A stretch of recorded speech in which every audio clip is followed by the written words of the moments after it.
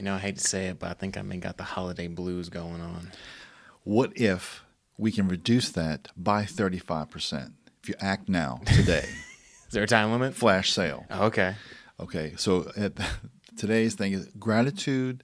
Supposedly, gratitude can reduce depression by 35%. Yeah, that's a pretty big number. Now, I don't know what labs are running these tests, but I could see in my head Frank asking John, how grateful do you feel right now? Or how depressed do you feel right now? Okay, about 80% maybe. Okay, say this word and then tell me how you feel. How do they measure these things? An insane person's like, yeah, I'm about 70% depressed. Right. So anyway, today we're talking about the ripple effect of small acts of gratitude. And so do you sometimes feel like small good deeds may not matter that much? I mean, yeah, there's definitely moments where I think we all feel like we do something small, maybe it doesn't get recognized, Sure. or we kind of play it off like, it's just such a small thing. Who's really benefiting from this in the long run, or kind of thing. I think as men, we put a lot of stock in these big, flashy, showcases of Sure. doing anything, whether it's gratitude or love or these big things, and it's usually the small things that are often much more received on a daily basis. I know Sure. my wife's love language is gifts, and we had this conversation very early on in our marriage, because I was like, well, I can't be buying you like really expensive gifts, and she was like, even if you're just thinking about me and get me like a candy bar, that shows me that you're thinking about me and that you love me. Right. And so it's a small stuff like that that sometimes has a bigger meaning than just saying, well, like all those like commercials around the holidays of like, oh man, I got you a new car, it's in the driveway. Now we're in really far in debt. So I got you a dog. Great. I got you a GMC that's $78,000. Awesome. One, I always chuckled when Gary Chapman, here's your plug for the week. Who doesn't like getting gifts? Right. Like, is there a person on the planet that doesn't have a little bit of that love language? But I do think that we think that small deeds don't do very much, but because we're like those sweeping grand gestures. Mm-hmm. But we have opportunity to do so many small gestures. Mm-hmm. Big life events don't come around that often. It's the small things that happen daily, weekly, monthly, yearly, at 100 times the scale of big gestures. And so I think we overlook those small acts. And it says, no act of kindness, no matter how small, is ever wasted. Yeah. And so I guess it depends on if you take that for granted, if you don't say it, maybe it is wasted. But I think there's opportunities for us to appreciate those small gestures because they happen so often. Yeah, I mean, I think once you start ingraining those smaller gestures into your daily life too, I think it really plays a part on how others are, not even the person who's receiving that thankful act or whatever. Because like I know that for me, like you guys brought us up to always open the door for like mom, and then so I always open the door for my wife now. And we were on vacation with another couple from our Bible study, and I happened to just open the door for my wife and got out. And so the other wife turned to her husband and was like, why don't you do that for me? And so he started doing the rest of the trip, and now he's doing it. Mm-hmm. And now she feels very grateful for that. And so the small things that, like, for me, I don't really think about it too much, but even outside the sphere of just me and my wife and who it affects directly, it impacts those people around that see it, and then can, be a ripple effect for them to be grateful for their wives, showcasing it's something for them that you're like, oh, I didn't even think about that. It's such a small thing. Why would I think about opening the door for you? But it meant something to the wife, and now the husband does it for her. It is weird. I've been doing that for about 25 plus years. It's not like I didn't do that before you guys came along, but I made a conscious effort to do that every single time. Mm-hmm. And so it took Mom a little bit to walk up to a door, and she stands. Like if I'm 2 feet behind her kind of thing, walk up to a door and stand I'll give her a door and open it. It's not that she can't open it for herself. Mm-hmm. It is letting her know that she is cherished by me. And this is a small act that I can do that I enjoy doing. Yeah. The number of times people have, acted like I discovered a new planet or, wow, he's juggling chainsaws. It's really strange. So if you listen to this here, here's a little challenge for you. For the rest of the year, open every door that your wife and you approach. Let her know you're going to do this and ask her to wait a second. You park the car, turn it off, walk around, open the door, let her out. Vice versa. The car, store, wherever. Once you get into a habit, it becomes thing you don't even you just natural. But watch how many times someone comments on that or gives you a look like, wow, that's so unusual. Anyway, speaking of small things, so the Bible story of the widow's mite shows a small act that can lead to big things. So Luke 21, 1 through 4 says, Jesus looked up and saw the rich putting their gifts into the offering box. And he saw the poor widow put in 2 small copper coins. And he said, truly I tell you, this poor woman has put in more than all of them. For they all contributed out of their abundance, but she out of her poverty, and put all she had to live on. And so the woman gives 2 coins, but Jesus said she gave the most. What do you think he meant by that? Well, I think it goes back to our conversation about with the heart, right? Like the acts and how they are perceived. Like, I mean, I'm sure those rich people are like, well, I got, 10,000 gold coins back home. I can chuck 1,000 in here and Sure. be fine for the rest of my life. Whereas this woman's like, I only have this, Right. and so I'm going to give my all to God. And I think that goes back to our previous weeks talking about if your heart is not in the right place when you say thank you or when you're trying to practice gratitude, it is hollow. Right. And it won't, all these stats that we're using of, depression and health and mood and all that kind of stuff, those won't even take place if it's just, I'm checking off a box, I said my Sure. thank yous, and I'm moving on kind of thing. And the same thing happens, like the door thing. If you're just checking it off, be intentional about it, and you'll see that improves probably your mood, probably more likely your wife's mood, and that will help you in your mood. But Happy wife, happy life. But I think heart. I mean, Jesus talked a lot about the intentions of the heart, right? I mean, when a man thinks of murder, he's committed murder in his heart, right? Sure. Intentionality is huge in the Bible, repeatedly. Sure. And so I think that's doubly so for being thankful and choosing gratitude in these moments, where I'm sure she was probably really thinking through, these are my 2 coins. What am I going to do next week? And still thinking, you know what? I'm going to be thankful for what God gave me and give back to him. Well, this makes me think of Cain and Abel, and what started that road to murder, the first murder. Cain brought some fruits.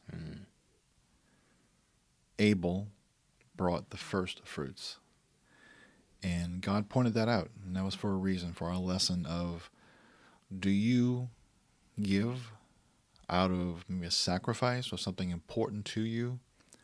Or do you just give, like you said, out of abundance, that if you're swimming through rooms full of gold coins, I don't think, Like Scrooge McDuck. right, Scrooge McDuck, I don't think that you're missing a couple of gold coins.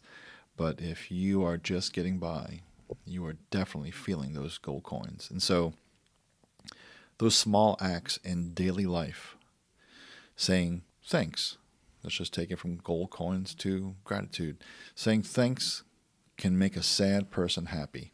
I know we've seen commercials about this where one person smiles at another or says thank you or good morning, whatever the thing was, and all of a sudden it kind of ripples through the commercial of people that person you just said, good morning to, then runs across someone else, and they say the same thing. I don't think you notice like 10 people that have kind of it's rippled through that may have changed their perspective, in their mood.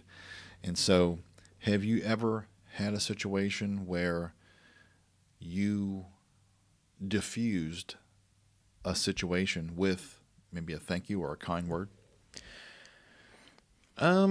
Nothing's really coming to mind exactly like diffusing something. Now, I have tried to implement this thing. This is a side effect of gratitude, but more for my own benefit of like, I want to see what happens. I often, if we drive up to like a fast food or if we're checking out something, I will ask the person before they even have a chance to give them the spiel of, whatever. I say, "Hi, how are you doing today?"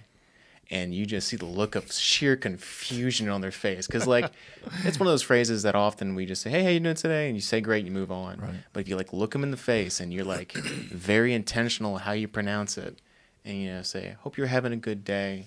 Thank you so much." And then you move on. Right. And I've noticed that sometimes, like, if I'm talking to someone, I just, "Thank you for your time today. I appreciate the help." The tone changes drastically. Sure. From someone who may be having a rough day, on the phone lines or whatever, to they understand that I appreciate the help, and they're much more willing to walk me through whatever I'm trying to get solved or get help on or whatever.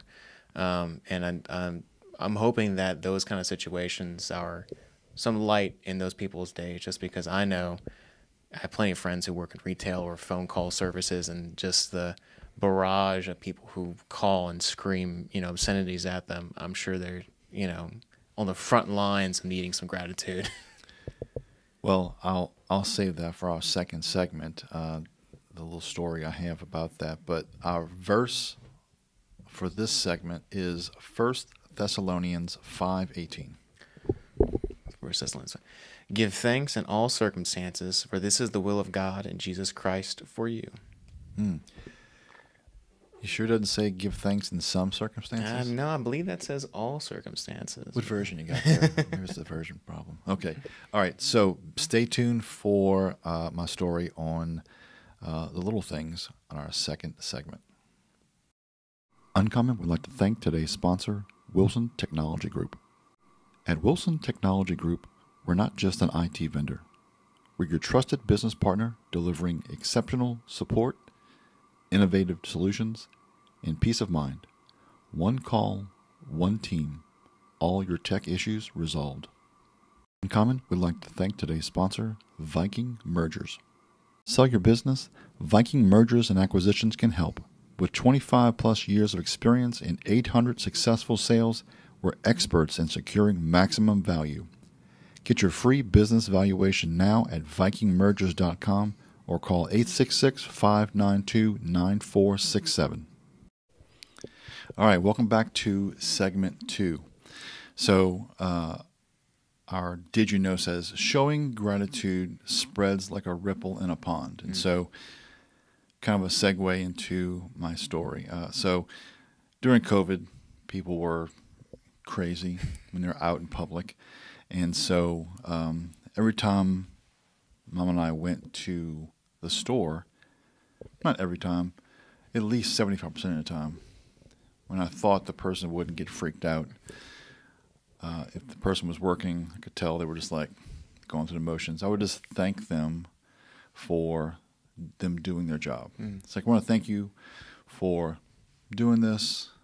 We all need this, and we couldn't do this without you. So just want to kind of give you a little bit of encouragement and tell you thank you, And you would think that person would be like, would perk up and say, man, you know what? Thanks. I really appreciate that. You'd just thought I walked by and said, water is wet, and kept walking because they were just like, no reaction. And so I get it. You spend, it's like your 8-hour day.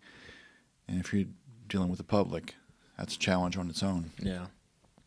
But I was hoping that, and maybe it did show up later on in that person's life, but I was hoping that that encouragement would ripple into his day or her day, and then that person may carry it forward to someone else.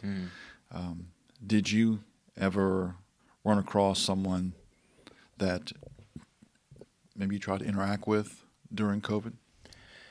I mean, few and far between. Most of them were like people who would deliver groceries, something like that, or drive through. We lived in drive-throughs for a while there. Sure, but I know oftentimes, like whenever we would thank, it would go one of two routes. Either when you thank them, or like even to like ask how you're doing, kind of thing. They're just so desensitized as working retail, but oftentimes even if say it's a 5-to-1 ratio, 5 times they don't react, but that one time that person, well, thank you for asking. I really appreciate that, or whatever. And that makes me feel good that I've made their day. Sure. And the funny part about it is whenever you, encourage someone else or give some gratitude towards someone else, and, they reciprocate that in some capacity, whether just showing appreciation or whatever, that impacts you just as much as you impacted their life. So this is kind of like, the echo chamber of like, well, you've really made their day. Now you feel good because you made their day, and then you go and take that and move on to the next person, and just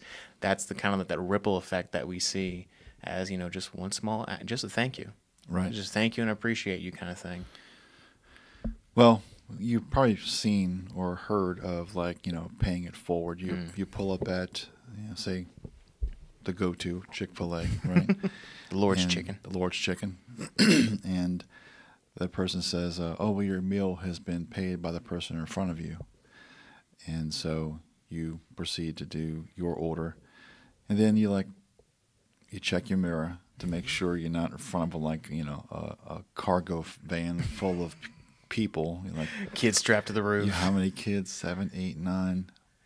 Oh, that was so very nice of that person. And thank you. Have a great day. Or you may say, yeah, well, I can return the favor and do the person behind me as well. So I'm not quite sure of the logistics of all that. They stay here while he places his order, and then you have to okay the cost, all that. But you could see that that's been around for a while, that we have heard of. The concept been around since the beginning of time. So and there are ways that we can maybe kind of remember that, like we're trying to remember those type things, maybe making note of certain moments may be beneficial. Like you wouldn't want to, like John at the grocery store and I engaged over mustard, last year, but maybe there's someone in your family that just going through some hard times and you're encouraging them. Just maybe jot it down, maybe just kind of remember that. I think in a weird way, people use Facebook and they'll post something saying, this is for my memory in the future. Mm-hmm. It could be, we went here on vacation, or see these gas prices? I'll remember that back, 12 months from now. So a way to remember it could be write it down, share with someone else. Our verse here is Colossians 3:15. And it says, let the peace of Christ rule in your hearts and be thankful. And I love that scripture fills in the gaps for us, because God knew that what he left out, we would not seek to fill in. Like if he stopped right there, let the peace of Christ rule your hearts.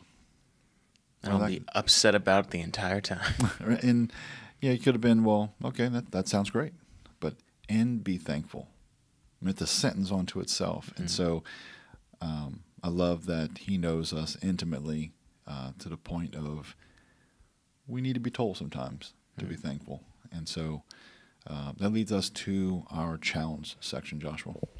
Yep. So we have been having challenges for every podcast of the week, just trying to put ourselves in the mindset of being grateful during this season. And so as we've kind of gone through each week, we've mentioned about keeping a grateful journal, just writing down things that you're grateful for, how that's blessed you, blessed other people, and vice versa.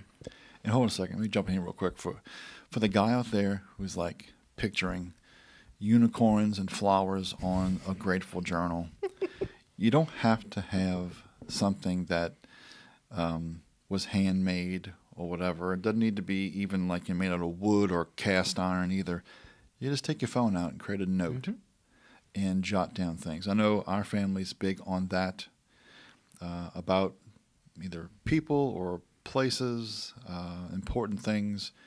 I keep notes on my phone, and this would be a great place to do that. So I have an entire note on my phone dedicated to my wife, likes, dislikes, favorite foods. Like it's like a cheat sheet. That's a little freebie for you. If you want to do that, write down your wife's favorite stuff. It'll save you in the future. But back to our challenge for this week. We are going to take a moment every day this week and write down one small act of kindness that you can either do or was done for you.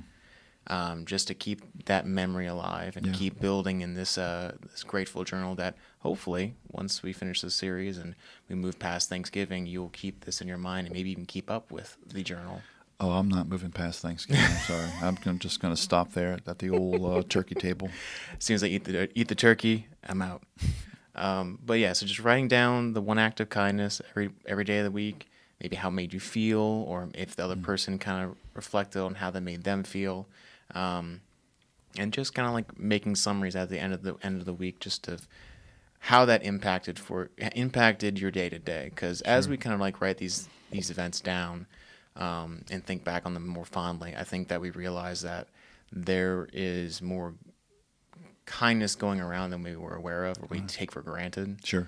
And so really calling light to those things helps you keep that in the forefront of your mind, because oftentimes, especially as guys, we assume a lot of the time.